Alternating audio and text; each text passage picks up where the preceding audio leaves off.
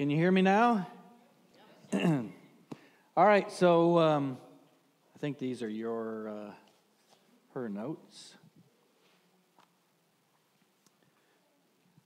Tom, you up there, buddy? All right, let's put the buckets up there. So part of having a plan, and this actually goes into budgeting too, is understanding that we all have certain money that goes into what I call standard of living and then standard of giving. And so on the standard of living, again, this kind of goes into budget, but we're zeroing in on that. It's part of a plan and budget, is you have a certain amount of money that just goes to consumption. And that's living expenses, mortgage, rent, car, food, utilities. Then another one that goes to contingency. It can't all be consumed because of the contingency. Retirement funding, college, vacation, insurance, emergency fund. Those are the contingency dollars. And then charity. Now, ideally, I would like you to start with charity and work your way back. Because charity should be the ultimate goal to put there, and then the next amount into contingency, and then what's left over, we will consume. Because if you start with the left bucket, what happens is this, and you all know I'm right. You never get to the next two buckets. You consume it all. And so part of your job here today is to get motivated to lower the consumption bucket so that you can fill up contingency and charity more. But again, you have to eat that elephant one bite at a time, but you also have to be motivated. Get this, if you never get beyond the consumption bucket, you will never in your entire life know what it means to do anything but to live paycheck to paycheck. And nothing wrong with that. Not belittling anyone. I've been there a lot of years. And many people have no choice in the circumstances they're in right now. But 5 years from now, or 10 or 20, there is a choice. Everyone has a choice.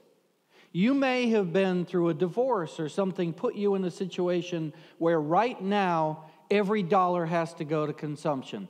Believe me, I have a lot of heart for you, and I am only there to cheer you up, not put you down. But even you have the ability someday, because I've seen hundreds and thousands of people do it, move to where you're beyond that.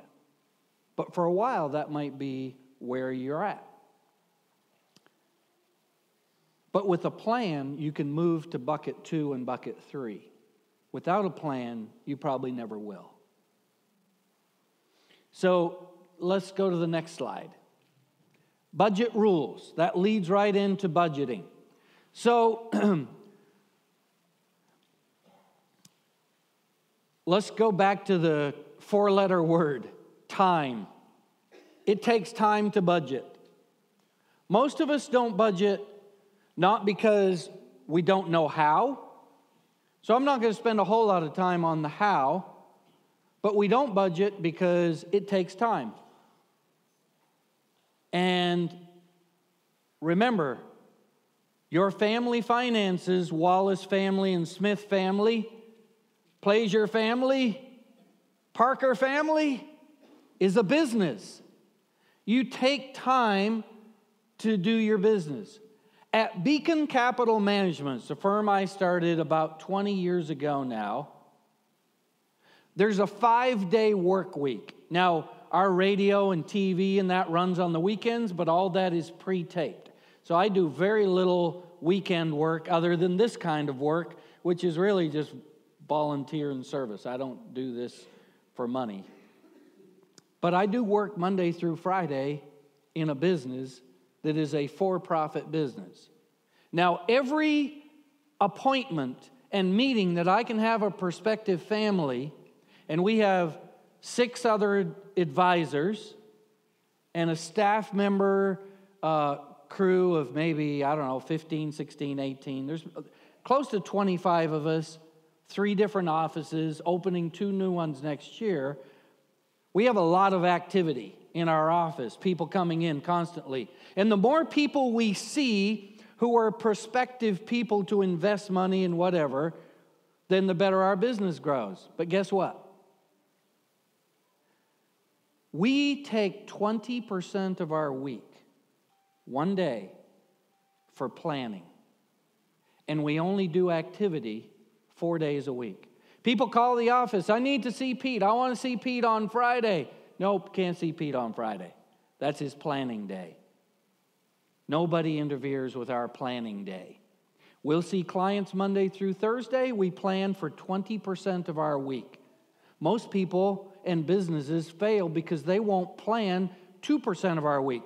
But we need one more appointment. We got to work harder, harder, harder. How about working smarter, smarter, smarter? How about that? You're going to get more done in 4 days because it was planned out than you are in 5 days if you're just going by the seat of your pants and trying to work harder. It's like the guy chopping the tree and he just keeps pounding the tree with a dull axe and he won't even take a few minutes to sharpen the axe. He'd be further ahead taking some time out and sharpen the axe, am I right? So, budgeting takes time. Everyone in this room has some kind of a clue how to do a budget. What we don't give to it is time. So our family meeting is for budgeting, but it has to really be done as we go along. It's got to be done and looked at, and you can't just put it in place and say, oh, the numbers work out beautifully. Isn't that great? We'll revisit that at the end of the year and see how that worked for us. No, weekly, monthly, all the time. You got to think about that. And a budget is important. We think it restricts our freedom. It actually gives us more freedom. Because of a budget, I have freedom, financial freedom. And it came because of a budget. And so it's very, very important that you have a spending plan. If your outgo exceeds your income, then your upkeep will be your downfall. You can't spend more. Well, you can for a while. But here's a very, very important point, okay? So here's the next most important thing you'll get out of this.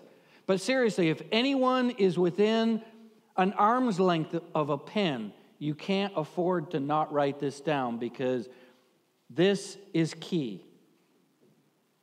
Just because you can buy something doesn't mean you can afford it.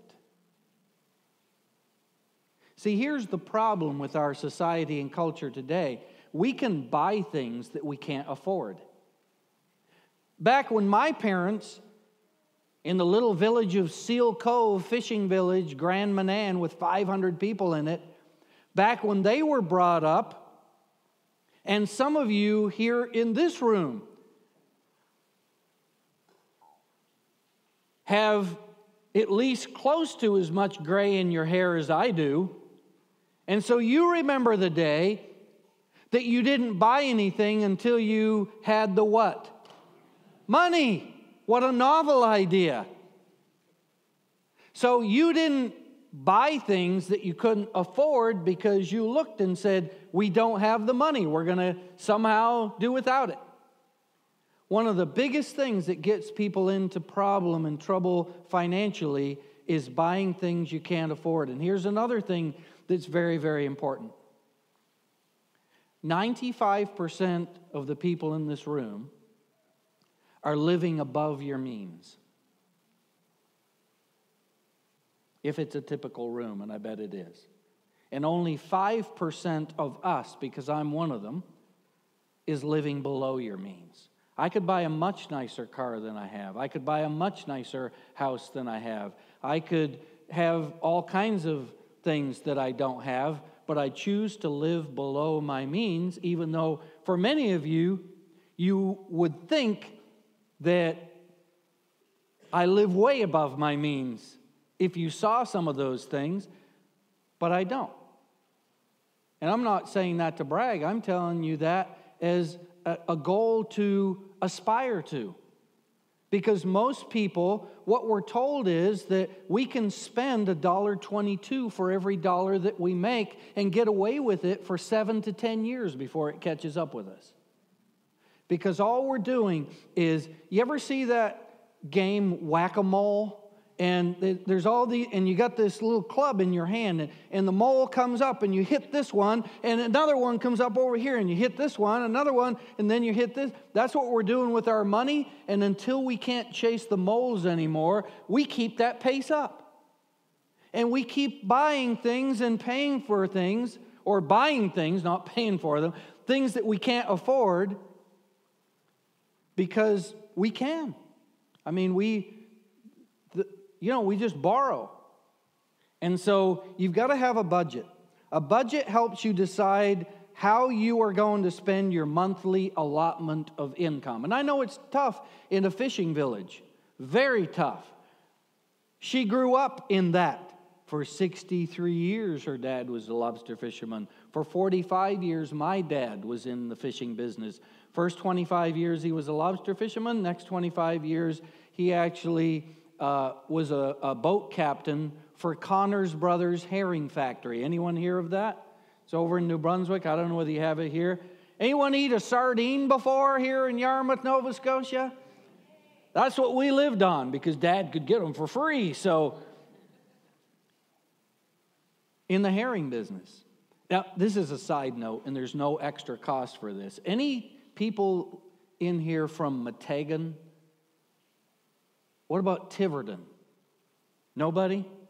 They probably heard Pete Benson was coming because when I was in college at Kingswood, one of the guys on Graham and Ann decided to kind of take me under his wing. He wasn't a Christian guy or anything, but he knew I was studying at a Christian college. And so the jobs back then in 1978 and 9 on a seining boat were prime. There was a captain and 5 people that were part of the crew. He had himself as the captain and 4 others, and people were lined up as long as this gym is to be that next person. And some of them had great experience, and he passed them all by, reached out to me.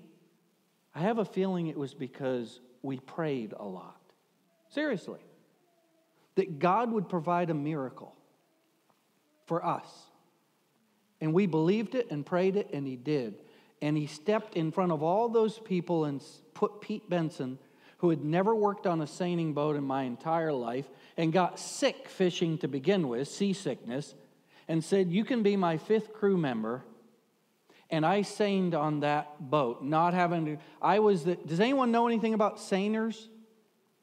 So I was the guy who did the towboat on the back, and so they would bring the net around. Well, I tell you all that to say this. We came over in your waters and we robbed your fish. Still think nice of me, please. I had nothing. I was just a lowly crew member. Number 6 on the totem pole. But we would come over here seining, so we would leave on Sunday night and then go back on Friday night. And we were up in Scotts Bay, Margarettsville, Digby, Metegan, Tiverton, Yarmouth. I spent 2 summers all around here. And we seining guys from Graham and Ann, all but me, were crazy. I mean, they were crazy.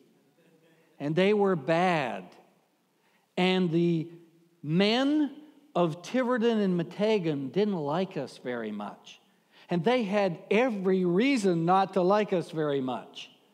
I mean, there were brawlers and tough people, drunks on those boats that would come in. And so I remember one night, after a long day of fishing, we would come in and we would tie up and we would sleep during the day, and you go seining at night because the light drives the fish to bottom, but then they come up at night. And so we fish from 7 o'clock at night to 7 o'clock in the morning, come in and tie up. and there'd been a little bit of trouble at the wharf in Matagan with some of the locals, and they threw rocks at us and our boat, and we actually had to anchor offshore and try to sleep that day because they wouldn't let us tie up the boat. They had every reason to do so.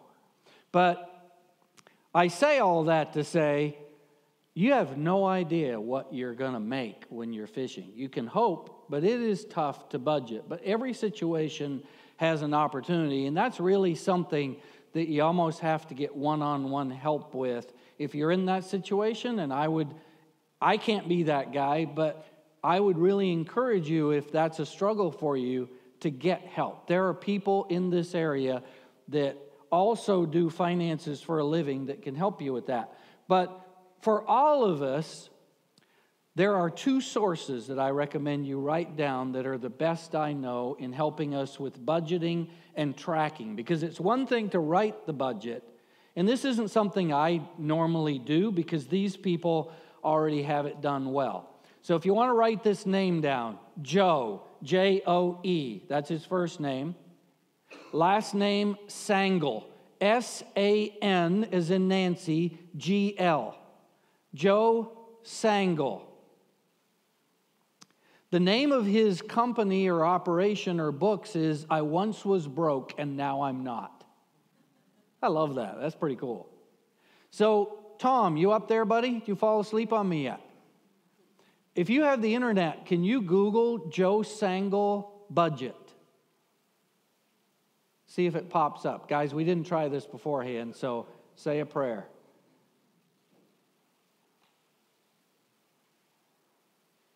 He says he sees it, but I don't see it on the screen yet. So while we're looking for that one, write this down. Dave Ramsey. He goes to the same church I do. His office is just down the road from mine, but now he's building a massive office building. Dave Ramsey. Read everything you can on his stuff. But this is free. Joe Sangle has more free stuff that you never have to attend a Pete Benson seminar ever again. Seriously. Free stuff. I get his newsletter, all kinds of stuff. So he's given you the way to set up a budget. Let's look at this. So you first write down your income, all the different categories of places that income comes into your life, and then planned what you would hope, so that's your estimate, and then what was actual, and then what was the difference. But let's scroll down, Tom. You got income, and then I love this because he starts with giving. What are you going to give? Decide that first and then live on the rest. Then savings, and there's different categories. You can get this too, so we can go through this fast. Housing, so these are all the things. I mean, down south, we got to have a bug man, okay? We have bugs in our houses. Shoot. So then transportation, gasoline, cars, insurance, miscellaneous, oil change, food, dining out, groceries, clothing, children and adults. Oh, I hate that he put this in here. Credit cards, student loan, furniture, scratch that. You should never pay anything but cash for furniture. Go up, keep on going. Debt. Health insurance, so we got those down south. Vacation, income tax. Shoot, there's a lot of categories. No wonder we're all trying to just get by. And so that's free. Why do I need to give you one? I just gave you one. Joe Sangle, I once was broke and now I'm not. All of his resources. You can go on there and there's so much free information. It would be like a master's degree college course at no charge. I love his stuff. Dave Ramsey, his is called Every Dollar. He has a budget and then a tracking plan. It's called Every Dollar. Dave Ramsey does have a lot of free stuff on his resources, but he does charge more than Joe Sangle does. A lot of his stuff that Joe Sangle gives for free, and free is the price right when it's free. I like that because that's dollars spent that can go somewhere else instead of, but both of those places. But let's look at the next thing, Tom. So this is where you want to get to. Now, don't beat yourself up if you're not there yet. But where you want to get is to at least 10% of the money that comes into your household goes to God if you're a believer. 10% is to retirement. Do you know what life's biggest expense is? It's not your home. It's not health insurance. It's not food. It's not gas. You're saying, kids. No, it's not your kids. It's retirement. The money to retire with dignity. Do you know that retirement isn't for a lot of people 3 to 5 or 5 to 7 years anymore? And you take a couple of trips, read a book, sit down on the front porch, rock in the rocking chair for a day, and then die? That's what retirement used to be. Now I have clients that have been retired into their 4th decade. And they didn't retire when they were 20. So retirement, and then emergency fund, and then live on 75%. You say, Pete, I can't live on 100%. In fact, I can't even live on 120%. You want me to live on 75%? Yeah. I'm not expecting you to get there tomorrow. It might take a few years, but everyone can get there, I think, if they work hard enough and employ all the principles that I have. And please take those books at the back. If you didn't bring any money with you, just take it. This whole seminar and then some that you're hearing today, nobody's allowed to leave. AJ, brace the back door. Don't let them leave. The whole information that I'm giving you, don't stop taking notes, because there's a lot of stuff here in between, is in that book. I basically condensed my Saturday seminar to a book called From Failure, you now know what the failure was, to financial freedom. All the steps that we're covering here today are in there, but this is in one of them. So you got a standard of living, and then hopefully the standard of giving. So that's a good financial budget. So you've got to have a budget. Next. So debt. You need to control debt. This is the budget killer. Going into debt. So I'm going to start off with very, very important. Write this down. There's been a lot of those today. There'll be a lot more. Never go into debt for a depreciating item. Depreciating. Anyone, where's our high schooler? He probably knows. Anyone know what depreciating means? Going down.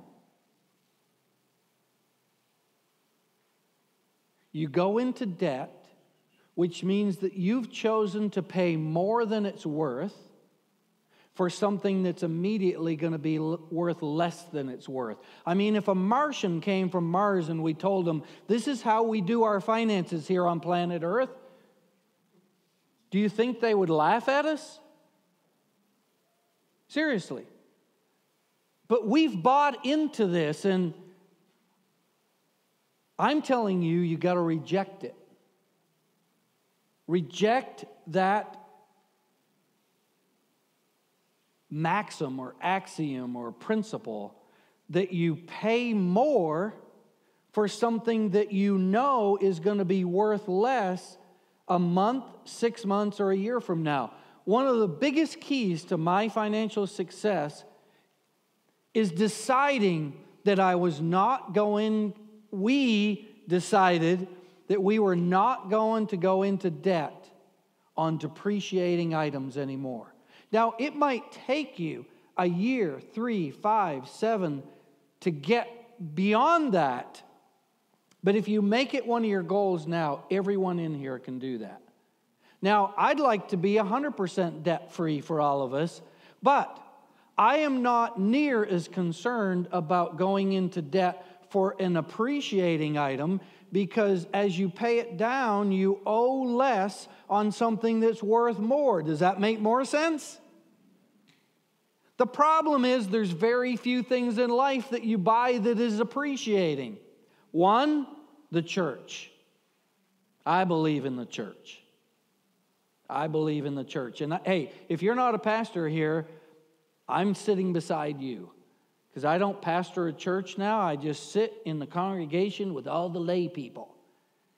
I'm one of you, but I believe in the church. And I've never been disappointed with an investment in the church.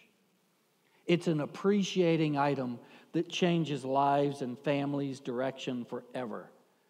The second thing is homes. Now, it's not a guarantee that every home that you buy is going to appreciate, but over time, for well over a century, in most parts of North America, if bought correctly the first time, and buying a home that you can actually afford to buy, not just that the mortgage broker tells you that you can afford this. See, the problem is we buy things based on a payment. Stop it. Forever and ever, amen, stop it. You never buy the value of something by a payment that you can pay. Never. Car, house, furniture, which we all decided here today, never ever in the history of our life and family and our great-grandchildren and forevermore is anyone ever going to buy furniture on credit.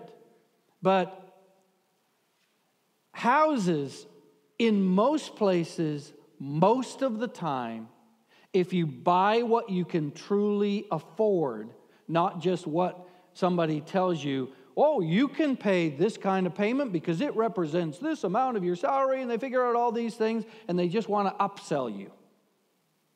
And I'm not saying that because if any realtors or mortgage people in here that I'm finding fault with you, that's just the way as a business a lot of times it works, is, that's how they're trained, is it's on a payment. That's how people buy cars, on a payment amount. Never buy on a payment amount ever, ever, ever, ever again. It's like down in the States, believe me, and I know you know this already, we ain't got it all figured out. Most of the time, watch what we do and do opposite, okay? I'm in March of next year, I'll be 60. It's like I've spent the first 30 years of my life in Canada, the last 30 years of my life in the U.S. And there's a lot of things that I like about where I live and the U.S. There's a lot of things I don't like. But we have this strange tradition down there that after Thanksgiving, which is a Thursday in November, on Friday it's called what? Does anyone know? Black Friday. Do you have it up here too? Tell me you don't have it up here. We never had it when I left 30 years ago. What happened to you people? Oh, you go there. So, Black Friday. It's like my wife and I, just for the kick out of it, we have not been arrested as one of those people going in the store. But we'll be there early on Friday morning for Black Friday, and we just like to watch people and watch the craziness and the chaos. But it's like you arrive on Black Friday, and something costs $100 normally, and they say, because it's Black Friday, today it's $75. Sound good so far? But because we're going to ask you to pay on this kind of a card, guess what? Congratulations. You get to pay $1.25 for this item that you thought was $75. You actually pay $125. How do you like the sounds of that? How many people would buy that $100 item on sale for $75 knowing that they're actually paying $125? It's like here's how we end Black Friday. We be truthful with the shoppers, and we tell them as they're coming in the door, we got great surprises for you here today. Everything is going to be 25% more than it normally is. We would run the other direction, right? But we do it every day. We do it every day. And it gets us in debt. The rich rule over the poor, and the borrower is servant to the lender. How many of you like to be a servant to the lender? It's not a pretty place to be. And materialism is the problem. Let's just cut to the chase. We are a materialistic society, and we love stuff. And stuff is shiny, and it gets our attention. And we buy things we can't afford with money we don't have to impress people who couldn't care less. They're not impressed. We thought they were going to be all impressed. They were not impressed, and now we're stuck with it. So, how do you pay cash for cars? That's right. There you go. I'm going to teach you how to pay cash for cars. Because when I was 25 years old, and my wifey was 25 years old, and we already had 3 children, but we stopped there, 7 grandchildren today, 25 years old, broke, but didn't know anything. We came out of college. Did I tell you we came out of college and never owed anybody, including the college, a red cent? And I have 2 words for you. Only God. He is a God of miracles. We didn't do everything right financially then. As I was learning, we stumbled and made a lot of big errors, but we came out of there debt-free. And then we went to, anyone ever been to Prince Edward Island? We started, I'm not always used to you being here. This is, did I tell you the backbone? I put my name on the books, but she could write them. She lets me be the upfront piece. So, 1984, I go to Prince Edward Island to start a new Wesleyan church. Island Wesleyan Church, if you've ever passed through Crapo, PEI. I mean, come on. Did the district hate me that much? Crapo, PEI. We went to Crapo to start a new church. Family of 5, just got out of college. Man, we were filthy rich. And the district could afford to pay we church planters a lot of money. So what I did need is a car to get around to visit people and to do church and get from our home to the church and all that. And so I went up to Scotiabank and said, with my hand held out, I need a new car. And what they tell me is that we need to come see you. So they sat down, asked me a bunch of financial questions, try not to blurt out laughing at me when I told them my income. And they would actually give me in 1984 $2,400 as a loan for a car. And back then, you could buy a decent car for $2,400. So I take the papers that they gave me and I go home. Hadn't bought the car yet. Go home and I started reading over the fine print of what they had told me was part of the loan if I borrowed the $2,400 and paid them. And in 1984, interest rates were high. They weren't as low as they were today. And I started figuring out, and what I learned and realized is that at the end of the term, I was going to pay $3,500 for a $2,400 car. But I wouldn't be a $2,400 car because, in essence, when I drive it off the lot, even if it's not a new car, it's not worth $2,400. It's probably worth $1,800 before too many months down the road. So Pete Benson, congratulations, you financial guru. You get to buy a $1,800 car for $3,500. And this is how much you're going to pay to Scotiabank. Nothing wrong with Scotiabank. They're a lending agency. It was all above board. They're great people, all that. But I looked at my wife and I said, we're not going to do this. She said, well, you can't walk. And I'm like, we're going to buy a car. So we went over to the sofa and pulled out the couch cushions and see if there was any quarters down in there. We started looking in every corner of the house, and eventually we did find $800 that we could pay cash for a car. And so I said, this is how we're going to buy a car. We're going to find a car, and we're going to pray first that God will provide for us a car for $800. And there was an older couple in the area that had a 12-year-old car that they were selling because they were going down to one car because they were older and didn't need both cars anymore. And so they were selling this gem, and I could buy it for $800. And here's a picture of that car. It's called the duck car.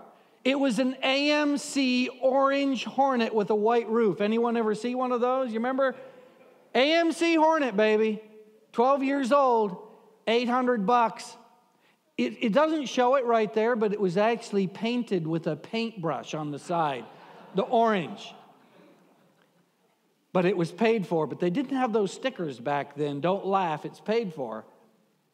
But here's what I did. I bought that car, and I laid hands on it many, many times and prayed, because I'm not mechanical. And I believe this. God allowed that car to last for 2 years somehow. During that 2 years, you know what I did?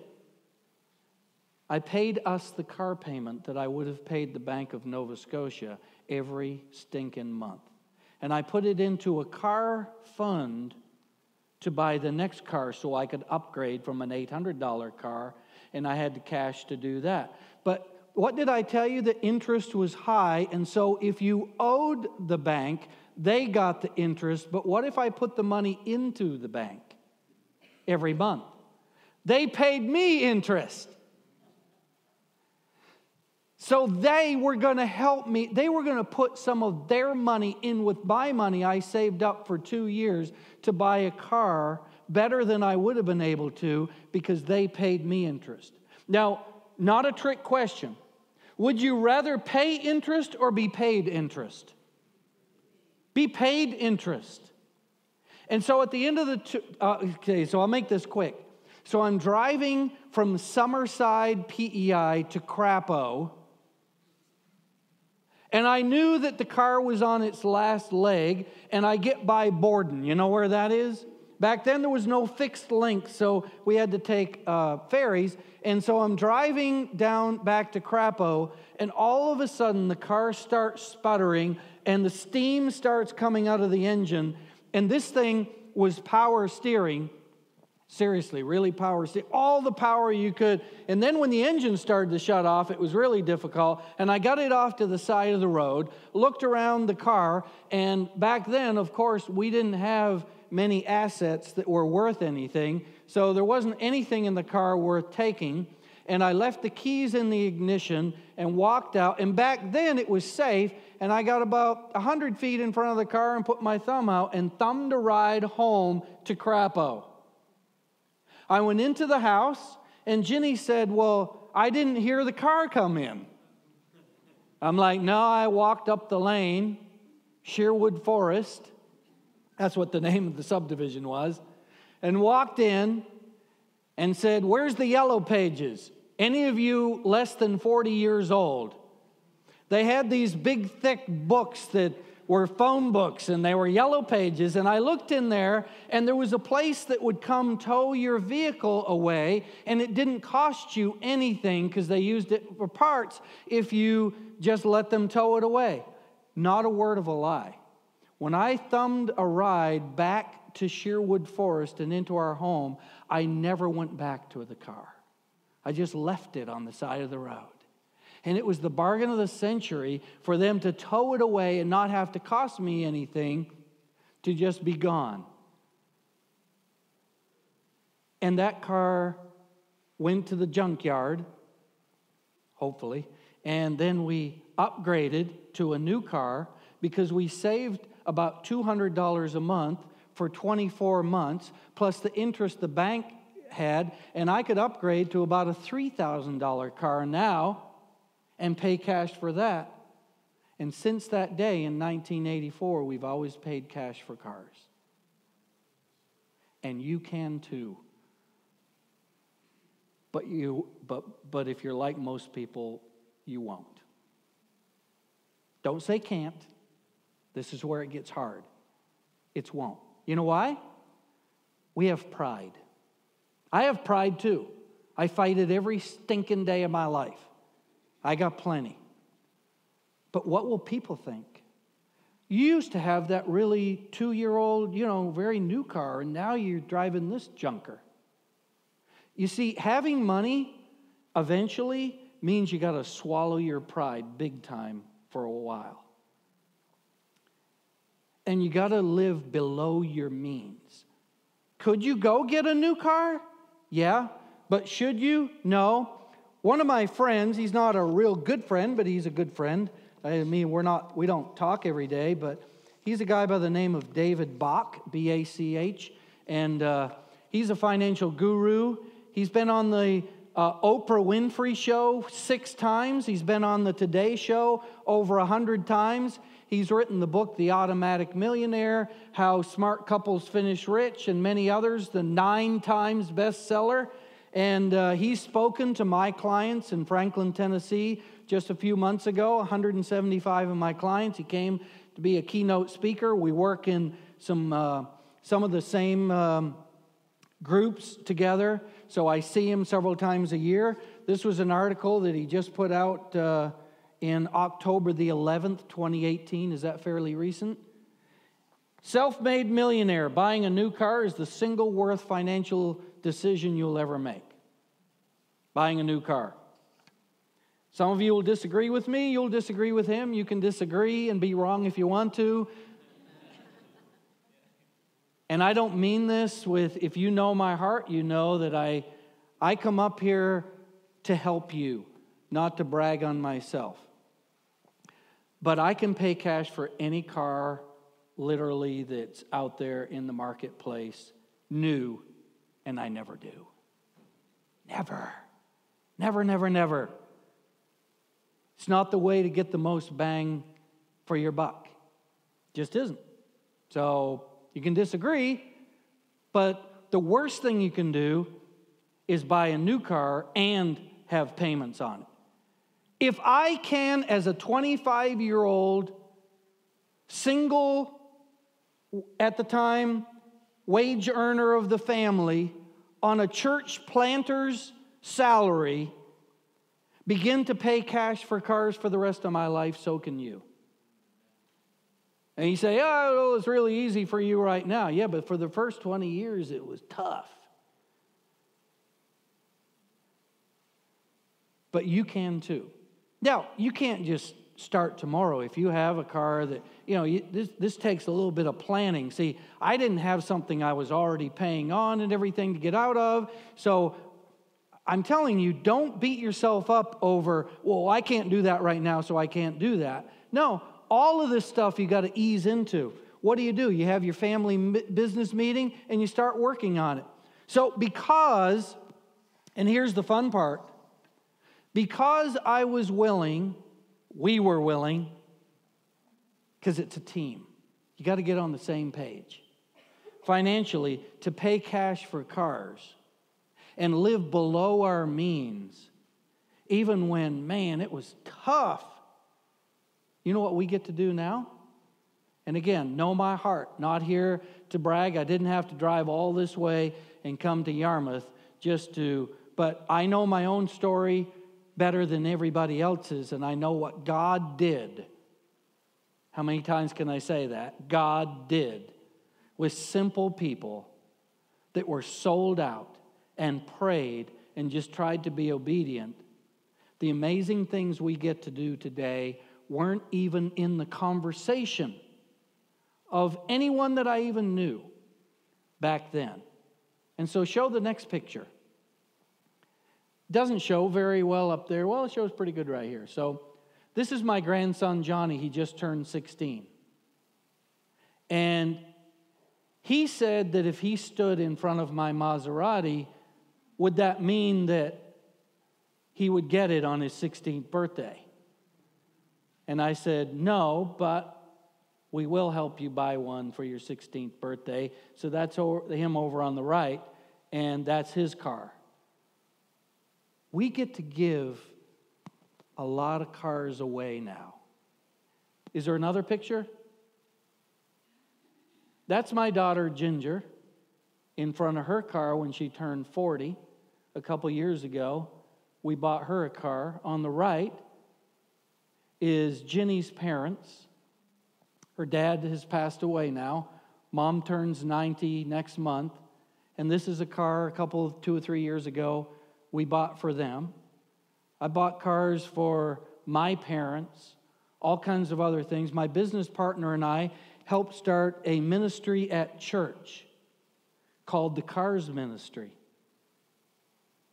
And so what that is I think John, my business partner, gave $50,000, and we gave a bunch of money, and they started this new ministry at church. And so what they do is people donate their cars as they get older, and they get a write-off from the church because they make a donation of their car because they have the money already saved up in cash to buy their next one.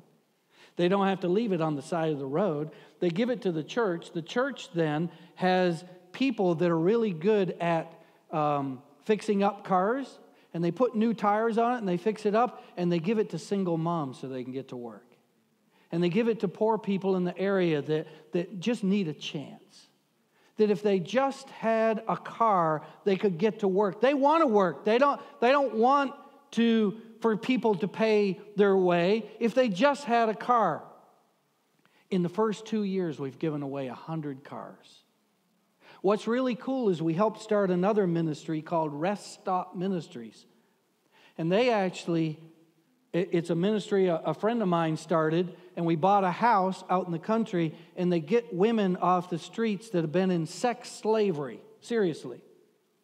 And they rescue them, and they bring them in, and they rehab them and fix them up. And then 2 or 3 years later, they're able to get on their feet and go out there and get a job, but they need a car. And so I'm at the gala. It's the yearly event of fundraising for Rest Stop Ministries.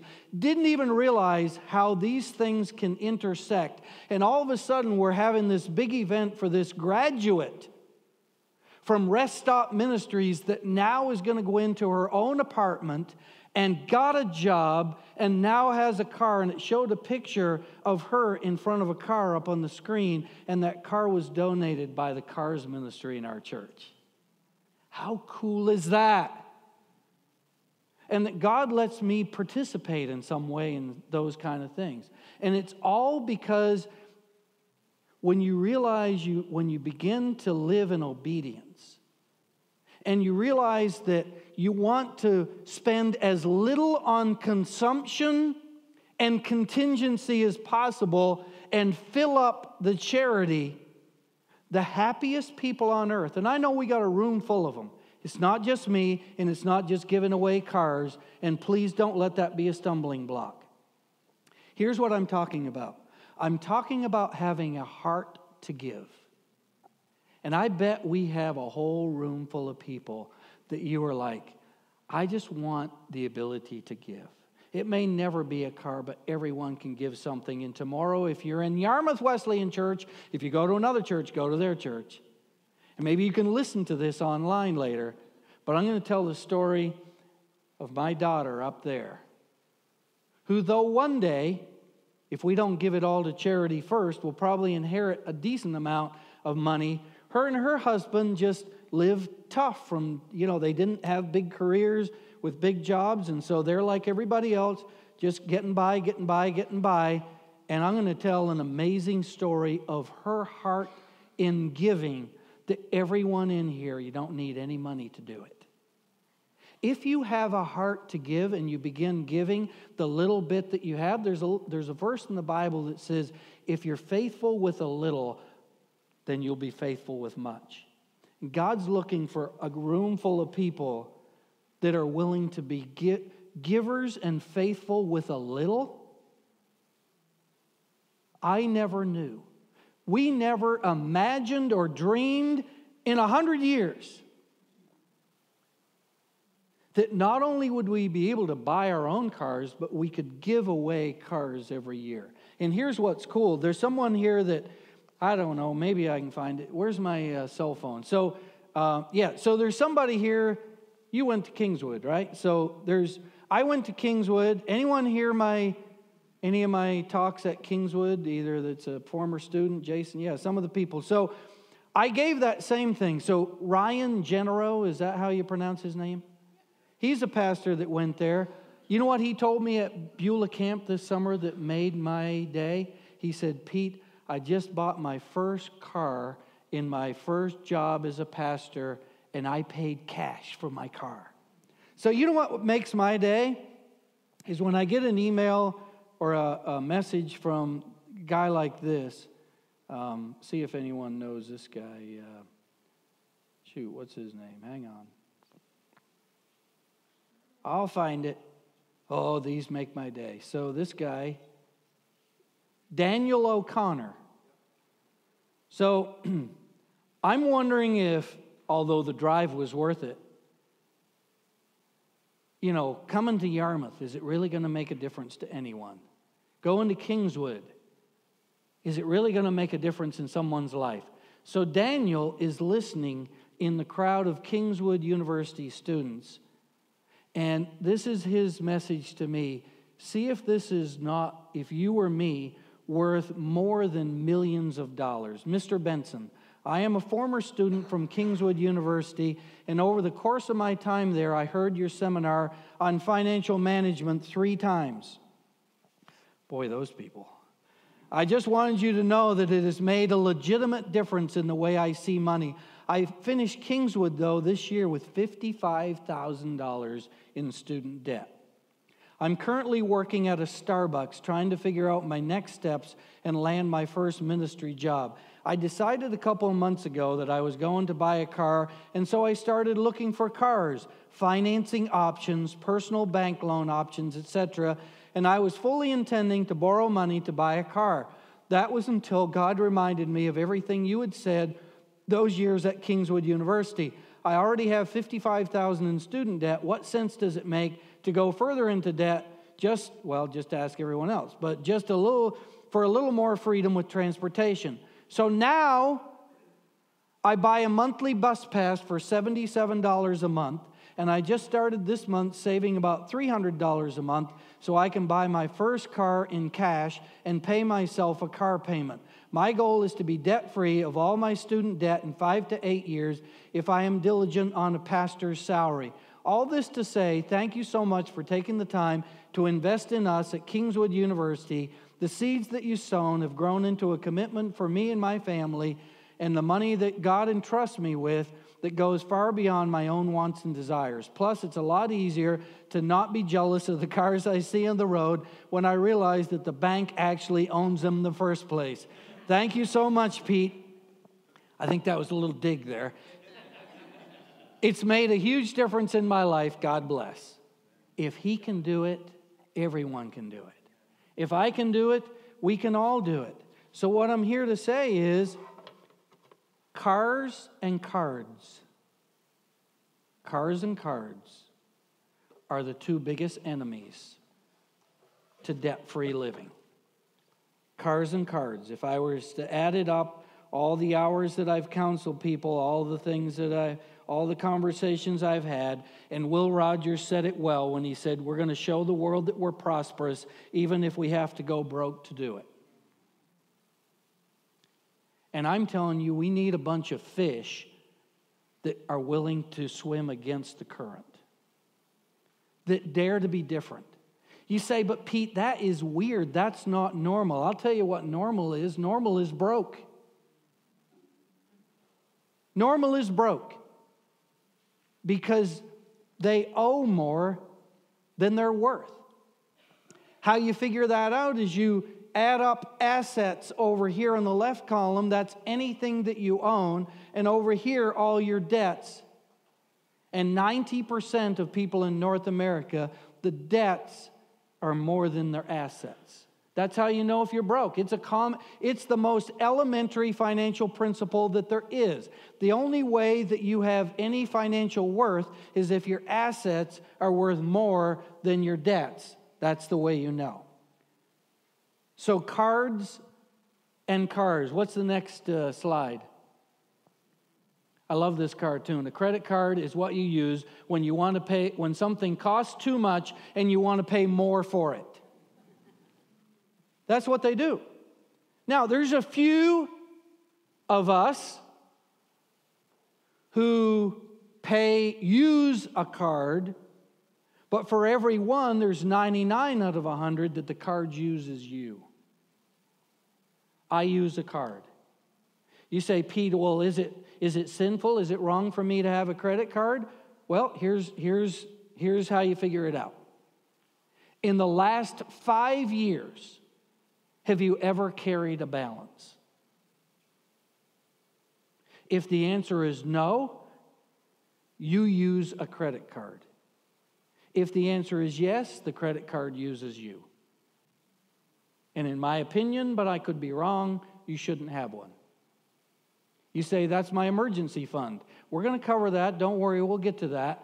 And that's the worst emergency fund ever invented. Because it's an emergency fund that creates an emergency. It doesn't make it go away. An emergency fund is not meant to make your emergency worse than it is. It's to make it better. And so what do? Well, you start paying them off, and you start with the smallest one first.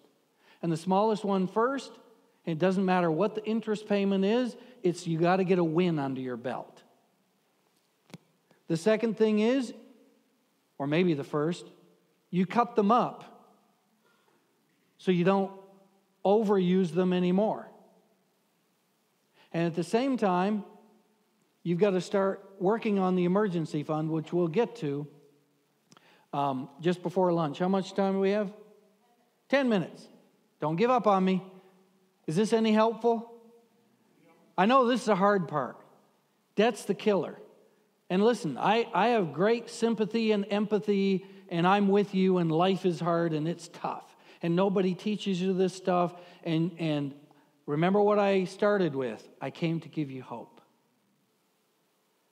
Don't leave here and go to lunch and not come back because you don't have hope. There is a lot of hope. The fact that you're here, you're taking notes, you're learning.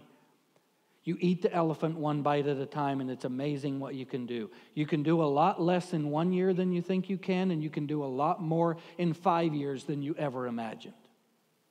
And that's the problem. We get too discouraged in the first 1 year. If you will put the principles in mind for at least a year, you're golden.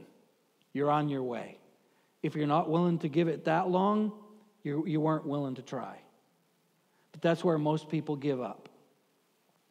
And a good friend, a friend, I follow him on Twitter, John Acuff, A-C-U-F-F. He lives in the Nashville area. Hilarious. But anyway, he's written a book called Finish. And it's so good. And he talks about that. He says our goal, we set our goals too high. He said, whatever you think your goal should be, write that number down and then cut it in half and start with the half. That's your goal. Whether it's weight loss, whatever it is, we make our goals too high. We want to accomplish too much in too little time, and so we give up in the first year, usually in the first month, but if we make it a year, it's 5 years. So you got to cut that card up. You got to start paying them off. And you know what's not fun? Paying for something today that lost its luster a year ago. That ought to teach us the whole time we're doing this that we're never going to let it happen again. So you got to cut them up, and then you got to start. Seriously, if drastic measures are needed, you got to go to the cash system, and you got to start having envelopes for things and going that way. Because when you give a card, it doesn't seem like you're paying money. But when you reach in your wallet and you have cash and you hand people money, it's like, that's my money you're taking. But when it's a card, how many of you have ever handed a debit or a credit card over and signed for it, left, and was like, what did that even cost? If someone quizzed you in the parking lot, 9 out of 10 times you wouldn't remember, because it doesn't seem like money. So you've got to get radical. You've got to do a plasectomy on your cards. And at the same time, you've got to start creating an emergency fund so that they don't get sucked into creating another one. And then so all these things work in tandem together. Now you're beginning to see, when I said that word work and time, it takes work and time. And you know what? It's daily. It's every day. It's every day, living by your budget, tracking. I didn't even get into tracking. If you're only going to do a budget, but you're not going to track your expenses, don't do a budget. It's a useless waste of time. A tracking is, okay, so they had these things.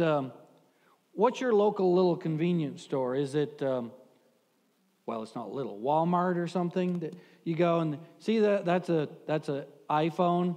They have these little booklets, and over the left-hand side, there's this little wire circle thing, like a notebook thing, but it's small, and it fits right in your pocket.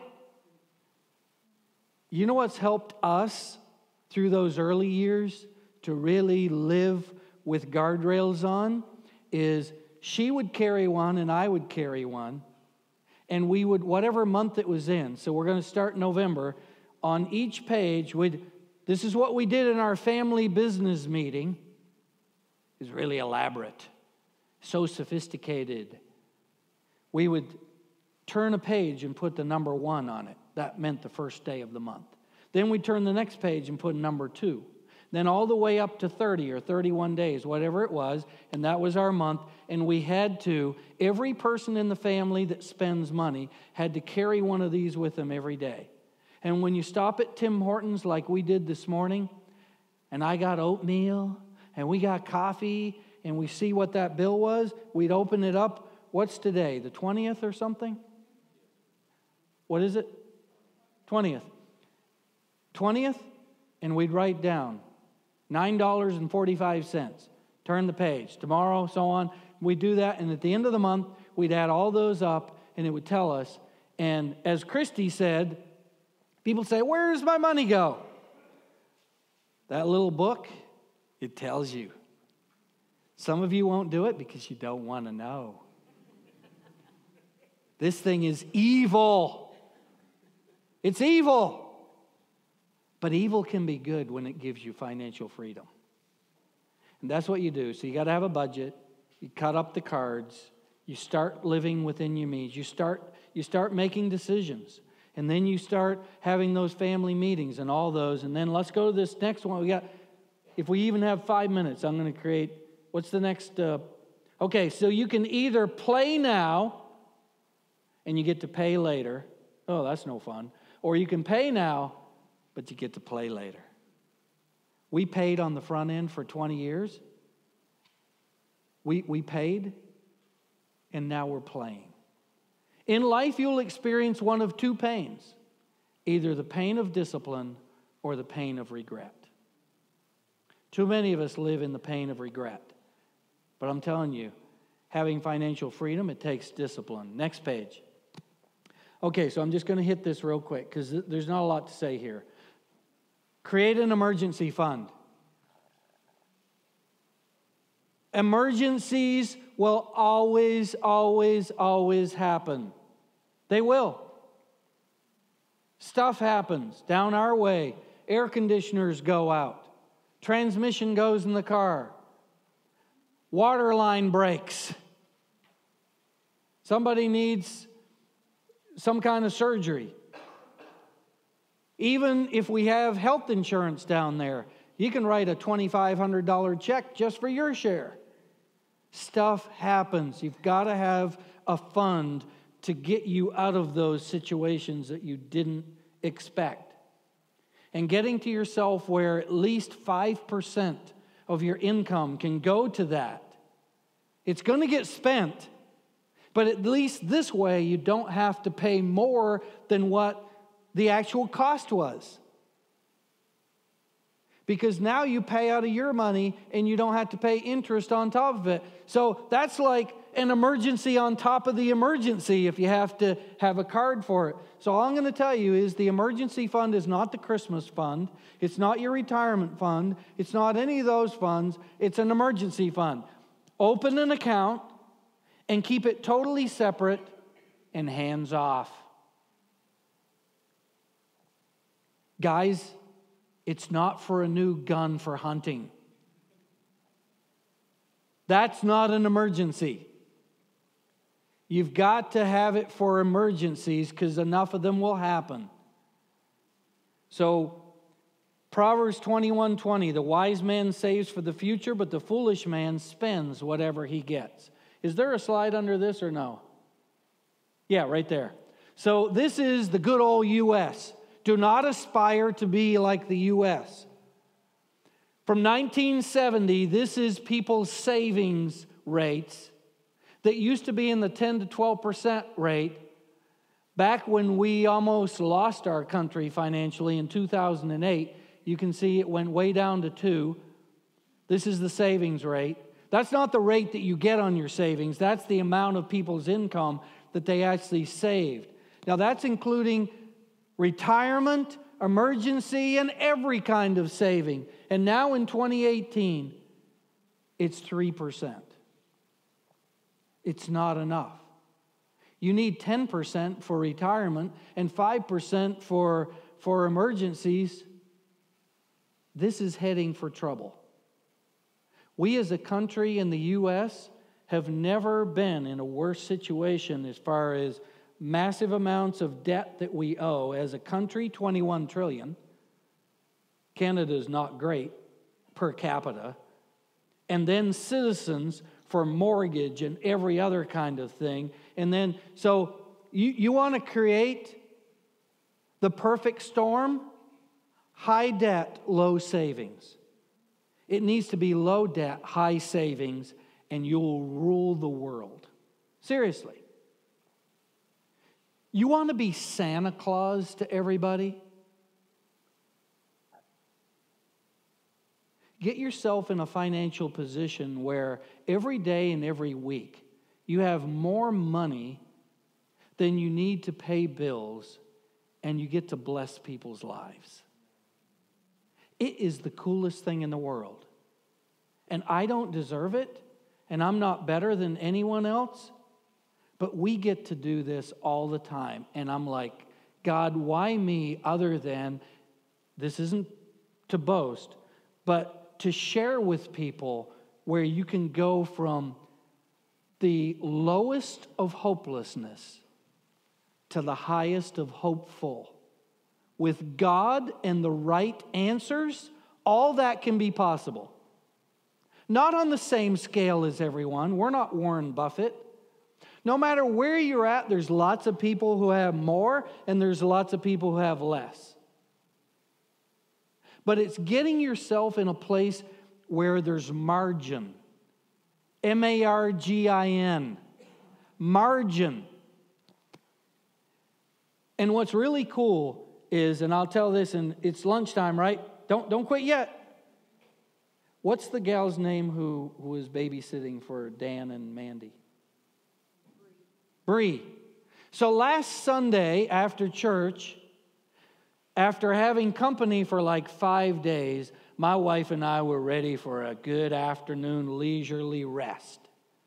And all of a sudden the phone rings and it's our son, and they're going to go to a Titans football game. I don't know why. All they do is lose, if you've ever heard of them. They're not like the Predators who are good, but the Titans is a football. They're going to the football game, and they had a babysitter driving over, and they called and said it was really raining heavy, and her car just kind of, it wasn't really a big accident or anything, but it just kind of slid off to the road, and she's got to get a tow truck to come get her car out. Could we keep their little girl, Imogen? Don't you love that name? Imogen Rose. You think you have the best grandchildren. You have no idea. Imogen Rose is going to come over. So as much as like, always looking forward to her rest, we get to keep Imogen for until this gal. And so anyway, she's got our cell phone number. We got hers. And so Bree, I've never met her before. Young girl, got her car, poor thing. You know, that's embarrassing and it's tough. She's going to babysit. You know, she's going to make a lot of money babysitting for a few hours. And she rolls off into the ditch. Now she's got to call a tow truck to come get her. But she was in amazing spirits. And she says, I'm going to get there as soon as I can. I want to come keep Imogen and so on. It's about an hour and a half later or something. She shows up at our house. So I knew she was coming to the house to pick up Imogen. Never met her before in our life. And I go into our bedroom, and in the sock drawer, it's a sock and money drawer. And so I pulled out a $100 bill, and I met Bree at the door. Well, I gave it to Jenny first, and I said, when she comes in, before she leaves, let's tell her that we want to help her with her towing. And so she picks up Imogen, and she's had a hard day, and things didn't work out. She's probably now going to owe more in towing than she'd make babysitting. And she has the most amazing spirit and great personality and outlook and whatever. And at least there was no damage to the bottom of our car and everything. And she's got Imogen, and Jenny says, oh, just one more thing. And she starts to hand her the money, and she sees that it's a $100 bill. And literally, I could die now. Because the look on her face, oh, no, I can't do that. Oh, yeah, we've been blessed, and we just feel like we want to bless you. Thank you for keeping our grandchild, and here's $100. Oh, no, I can't do it. So she goes, she takes Imogen finally. She does take the money. She goes back to the house. It's about 15 minutes away. The next thing, she has texted our daughter-in-law, Mandy, and our son, Dan. And she's told them this wild story about this crazy couple she'd never met before, and they gave her a $100 bill. What should she do? And they said, yep, that's what they do, and you just keep it. And so then she texts Jenny back with the most amazing text of thanks. You know what? Maybe I'm selfish. I love living that dream. I do. I have to admit, I love the high that gives me. I came to Canada at a particular time, not for the high that you now have legal here.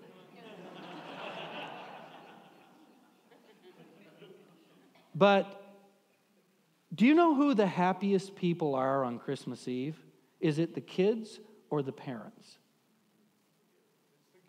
Absolutely. I couldn't even get to sleep at night when I had young kids at home because I couldn't wait for Christmas morning for them to see not what I got, but what I gave. And I'm saying all this to only say that the best part is the end. Got to come back after lunch. But I'm saying all this to say that some of us are bound up in chains. And we're like, I want to be that guy.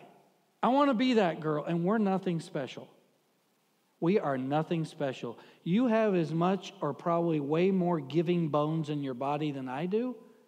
But it doesn't make sense to give a bunch of money more away when you're already tangled up in your own. You're just going to sink deeper.